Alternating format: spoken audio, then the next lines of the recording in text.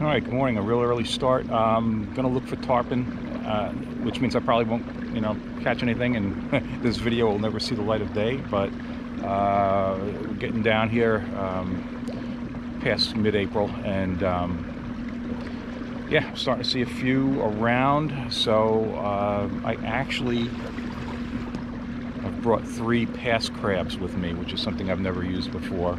I literally had to look up what to do with those. So we'll see.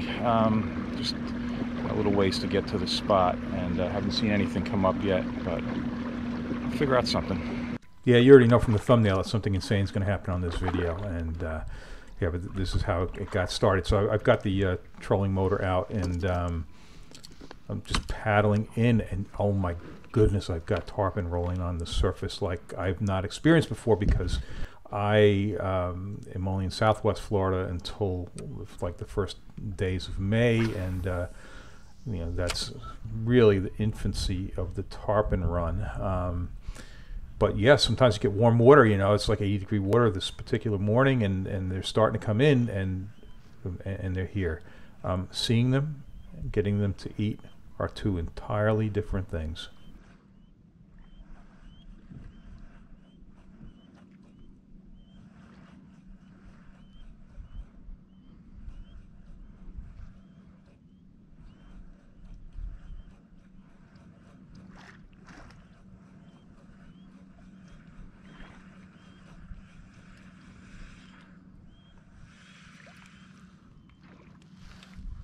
All right, I almost never ever use bait, but boy, these fish can be very difficult to get to hit. So I've got a live pass crab on there, and I'm going to keep casting while that pass crab is out. And yeah, as it's going to turn out, it's not going to make any difference. Neither of these are going to get a hit. And I've got 2 other craft out there. There's a kayak, there's a flat skiff in closer.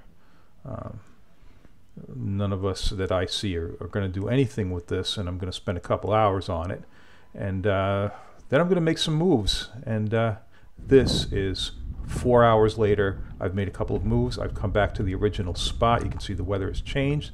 This is first cast back in that original spot, and I'm seeing very few fish now as compared to earlier in the morning.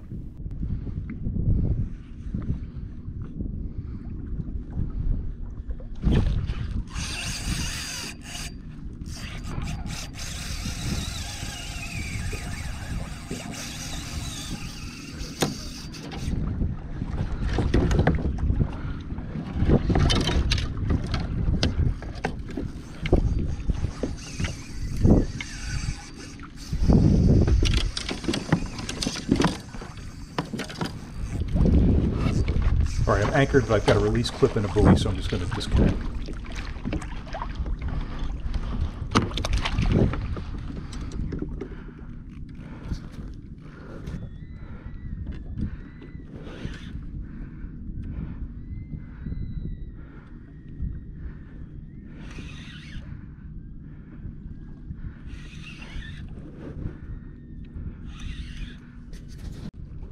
Look at the size of that tail.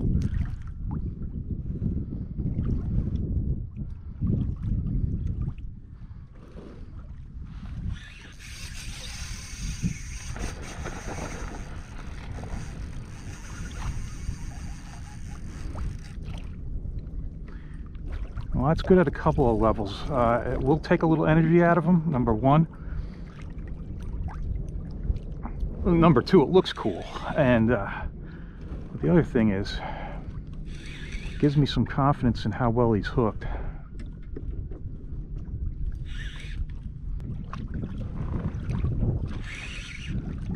Oh, look at that tail. Oh my God. Okay, that's a tired looking fish though. All right, this rod and reel combo, the previous season I landed 4 nice tarpon on this, all in under 19 minutes, so I can handle it. Hey, this fish has dragged me around all the way back though to the original spot. There's my buoy, and I have to worry about that. That's pretty amazing. Huh. Holy.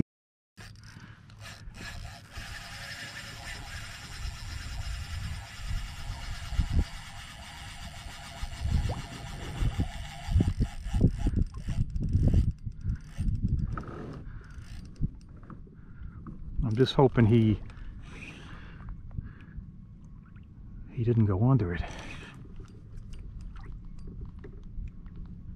All right, no indication on the buoy. Okay.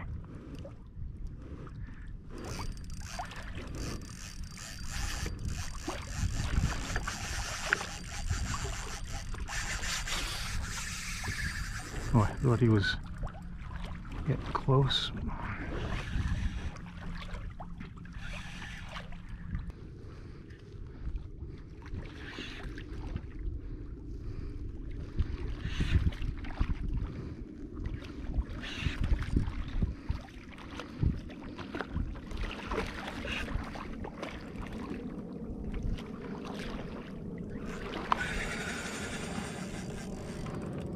That thing you see stuck on the rod there is actually the jerk shad that rode all the way up the line.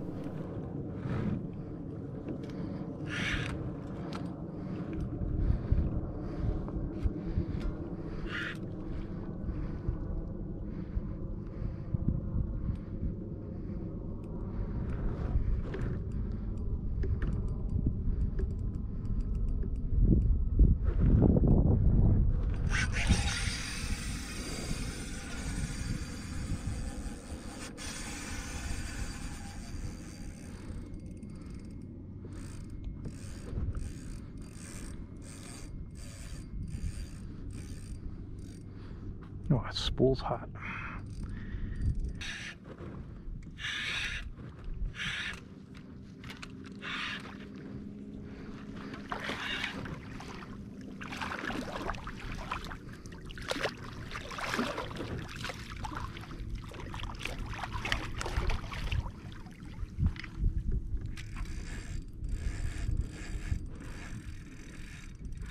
Yeah, that line was like wrapped underneath him coming out the other end. Didn't look like a good idea to try to grab the leader at that point.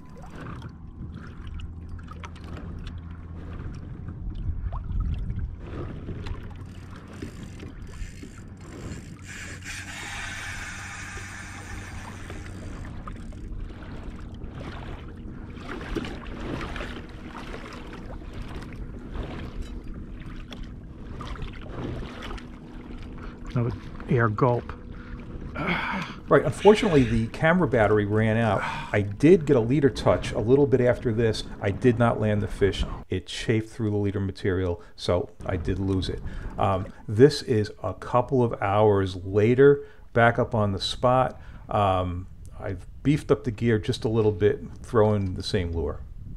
And there's a free jerk shad offer in the video description. I'm going to show the lures at the end of the video.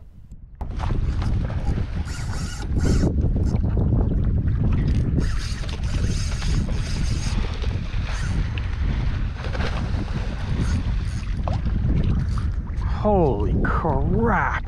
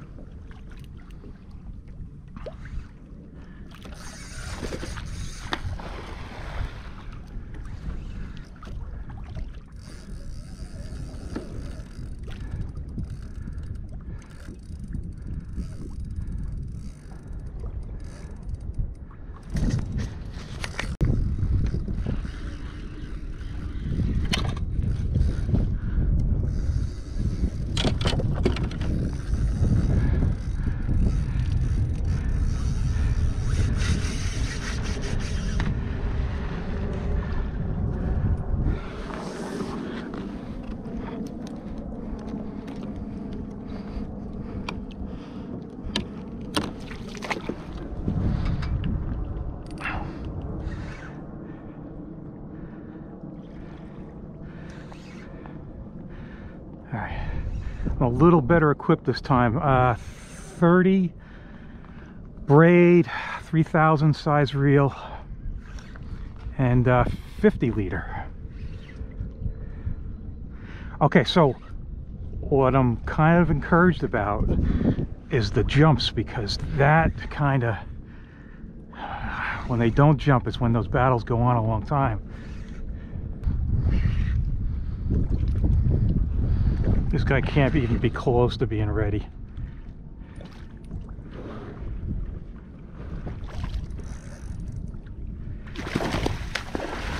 Oh man. Oh, better watch out, he's gonna go. Come on, Kayak, turn. Come on, turn.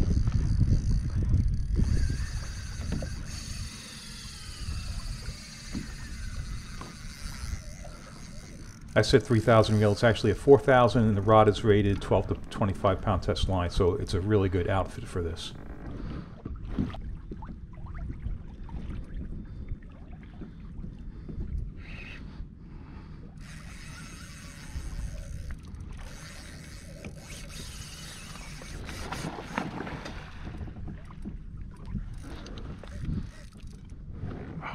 Here we go again.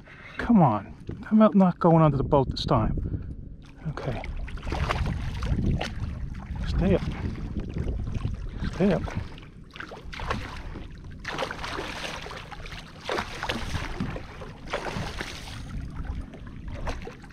Yeah, come on. Keep that tail up there. It's very inefficient. Very inefficient. Come on. All right. Maybe next time.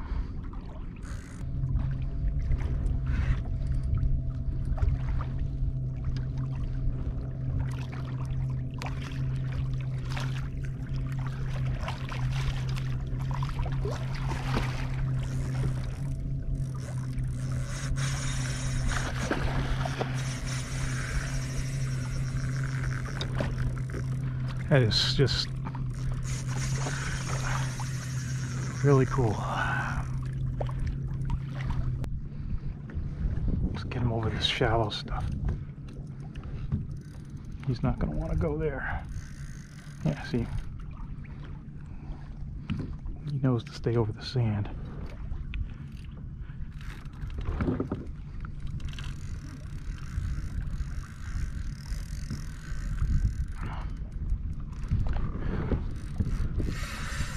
Whoa.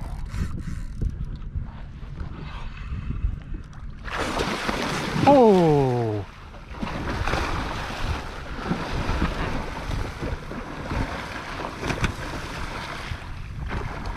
Holy shit.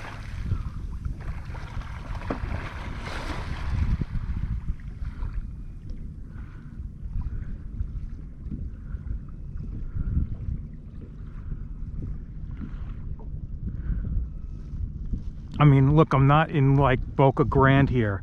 I'm in, you know, 6 feet of water. Okay, viewers, what kind of shark can do that? I'm guessing it's a bull. I don't know. It really, it's like 3 to 6 feet of water here. I'm nowhere near any of the passes. Just a total shock to me. All right, both hookups were on 5-inch jerk shads. Actually hit the tan one. Greens, tans, they seem to work well in this area. There's actually, in the video description, a free offer for a package of those green ones. What's really important, those Gamakatsu swim bait hooks, they seem to work and hold very well in the tarpon. And there's links to all of the gear in the video description. If you like this video, please hit the like button. If you're not already a subscriber, please subscribe and hit that notification bell. And check out my online courses at saltstrong.com/Skinner. Boy, these fish are just absolutely amazing.